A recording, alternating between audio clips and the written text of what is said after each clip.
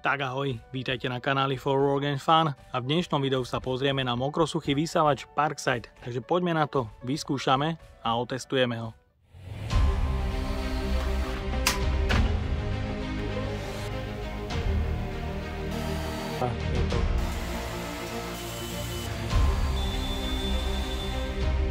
Základný model mokrosuchého vysávača Parkside PWD 20A1 s príkonom motora 1300 W a sacím výkonom až 200 AW má objem nádoby 19 litrov, z ktoré ale určite, ak budete vysávať na mokro, budete môcť použiť len minimálny objem z tohto takmer 20 litrového objemu nerezovej nádoby.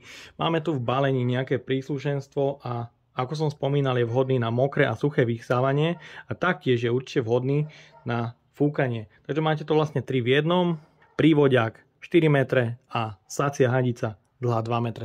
Predáva sa za 35 € a je tu 3-ročná záruka. Takže poďme na to, odbalíme si to.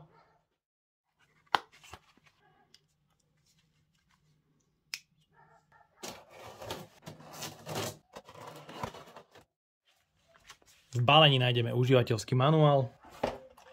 Je tu podlahová hubica, ktorá je kompletne vyrobená z plastu a má na sebe kefy a taktiež gumenú stierku pre utieranie mokrých podlah. Čo je super, že táto stierka a kefa sa dá odmontovať a následne, ak chcete vysávať nejaké hrubé nečistoty, nejaký betón alebo niečo podobné, tak nie je problém. Kábel a jeho dĺžka 4 metre a samotný vysávač. Otvoríme si ho. Z boku sú dve ušká pre zaistenie vrchného krytu. Vo vnútri máme príslušenstvo ako saciu hadicu, ktorá je dlhá 2 metre. Je tu filter na mokré vysávanie, jedno papierové vrecuško, tiež je tu štrbinová hadica, určite dobrá pre vysávanie auta. A máme tu 5 otočných koliesok. Kolieska sa jednoducho naklikávajú, je to beznástrojový systém.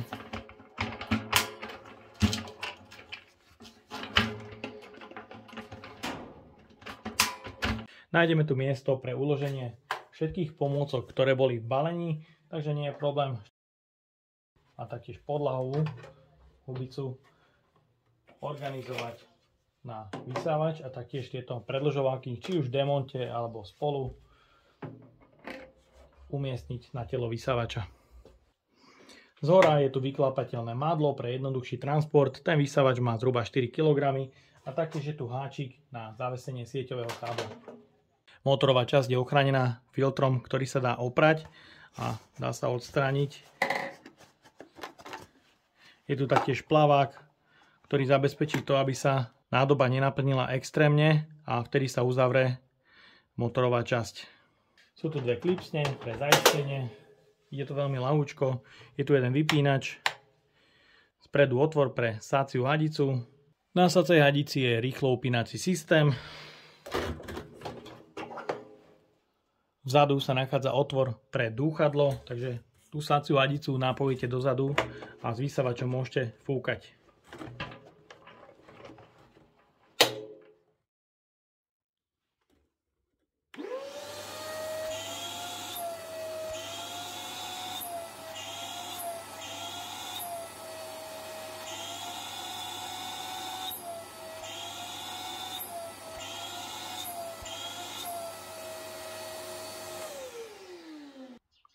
Motorová časť sa pri saní prehýba.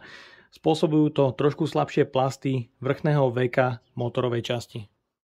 Vzadu nájdeme otvor, cez ktorý vysávač môžeme použiť ako dúchadlo.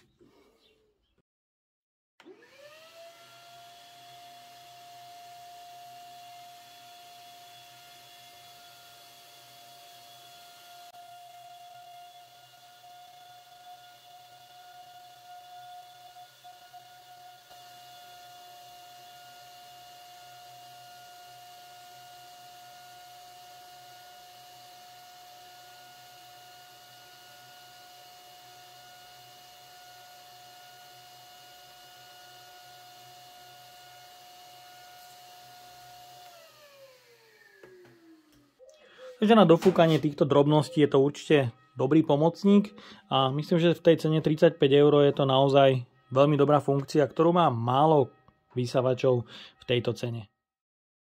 Pre vysávanie jemného prachu a taktiež vysávanie v domácnosti určite odporúčam použiť vrecúška. Tiež filter pre jemné nečistoty.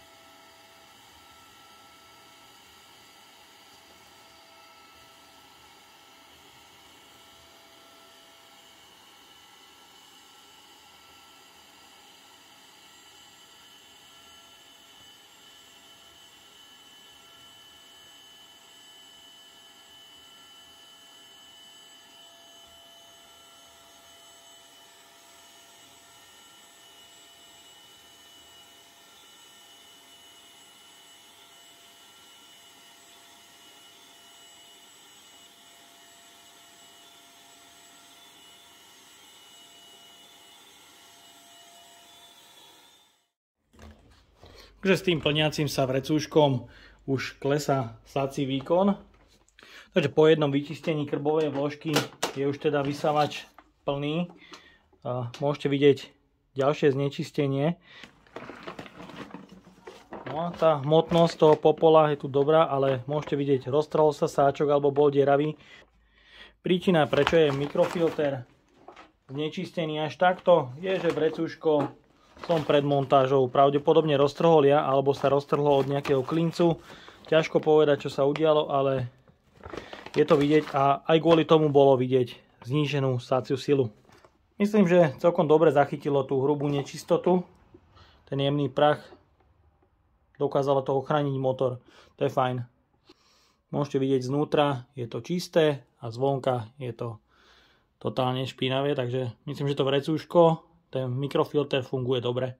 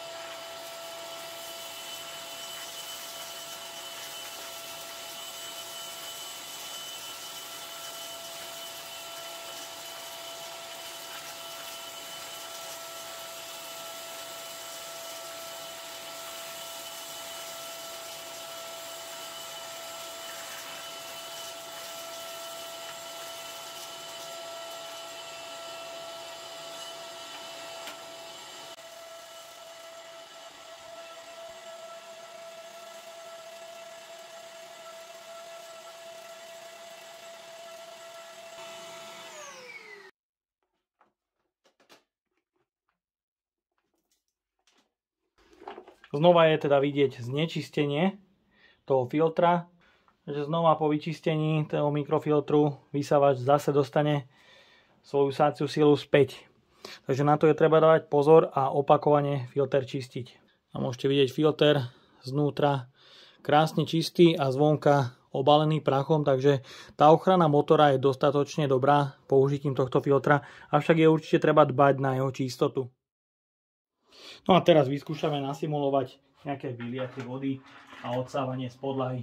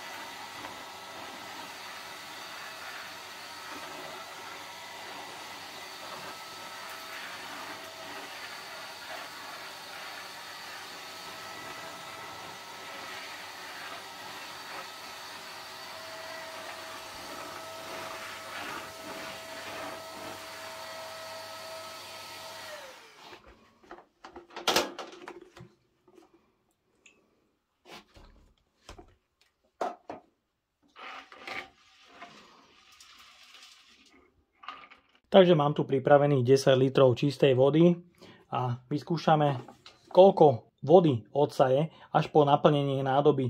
Takže poďme na to.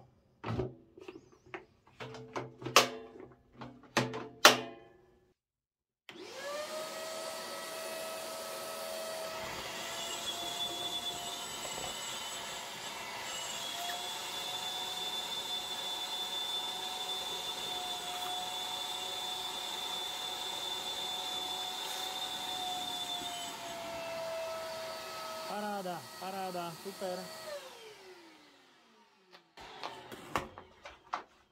Takže zatiaľ celých 10 litrov vo vnútri a plavák sa ešte neodstavil. Takže ešte mu vyskúšam naliať trošku vody.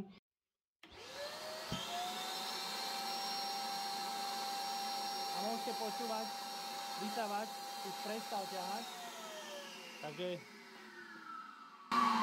mohli ste vidieť, vysávač už prestal ťahať, znamená to, že plavák je už zdvihnutý na ochránenie motora. Ako teda ja hodnotím mokrosuchý vysávač Parkside?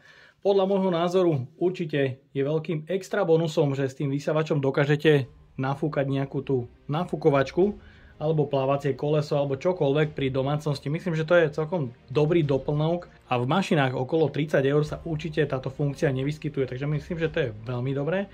Taktiež na vysávanie bez vrecka s jemným filtrom. Ide mu to dobre, ale ten vysávač sa po chvíľke, ak vysávate jemný prach, filter znečistí a sácia sila ide dole, ale to je myslím, že normálne a bežné u klasických vysávačov. Určite odporúčam vysávať najlepšie s vrecúškom, ale treba si dať pozor, ja som moje hneď roztrhol a taktiež sa znečistil ten filter, takže tá sácia sila klesla tak či tak, ale určite je najlepšie používať vrecúško pre suché vysávanie a vtedy sa efektivita a sácia sila neznižuje. Mokré vysávanie, ide mu veľmi dobre. Objem nádoby je 20 litrov a dokážete ju naplniť na polovicu, čiže 10 litrov vody odsaje bez problémov a taktiež odsávanie vody z podlahy. Ak spravíte susedovi nejakú haváriu v bytovke, že ho vytopíte, tak myslím, že môže byť dostatočne dobrý pomocník. Čo sa týka príslušenstva, je to všetko z plastov, ktoré sú podľa môjho názoru trošku mäkšie a je to aj vidieť. Veko motora sa pri takom silnejšom sani doslova prehýba, ak vysávate na mokro. nemáte tu madlo alebo vypúšťací otvor, z ktorého by ste vypustili špinavú vodu von.